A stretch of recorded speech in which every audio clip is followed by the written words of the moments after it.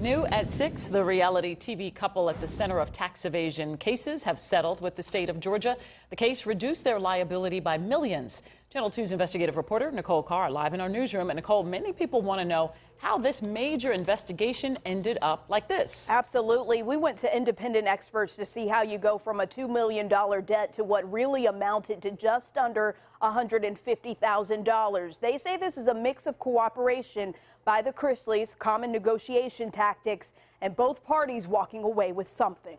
A good deal is when both sides feel a little uncomfortable, right? Like Georgia probably gave up a little bit, and the other side had to come forward a little bit to make it happen. Atlanta tax attorney Alyssa Maloof-Watley represents clients that often find themselves in the same multi-million-dollar tax trouble as reality TV stars Todd and Julie Chrisley. We had her and Woodstock CPA Josh Simpson take a look at a recent settlement agreement between the Chrisleys and the state of Georgia that significantly reduced what the state said the reality TV stars owe and what they actually ended up paying, from $2.1 million to just under $150,000, according to the September agreement. It's not uncommon to see a huge liability go down once you're filing the correct returns, in addition with refunds, in addition with abatements.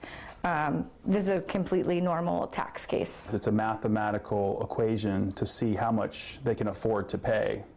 And when the state of Georgia really needs money, they're obviously going to take $100,000 now versus $1,000 over time.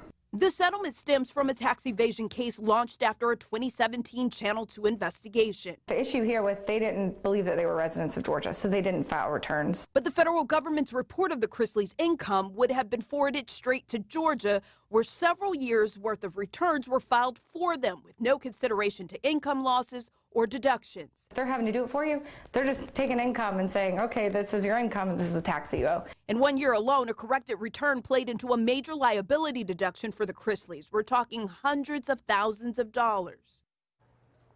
And now both tax experts say however you work out these agreements with the state, you need a solid licensed team behind you. And they agree the government will often use celebrity cases and make examples out of people. This Chrisley agreement has a common caveat. Should any federal audit come to a different conclusion about what they've made over the years, the agreement would be void. But again, that's a common clause in these agreements. Live in the newsroom, Nicole Carr, Channel 2 Action News.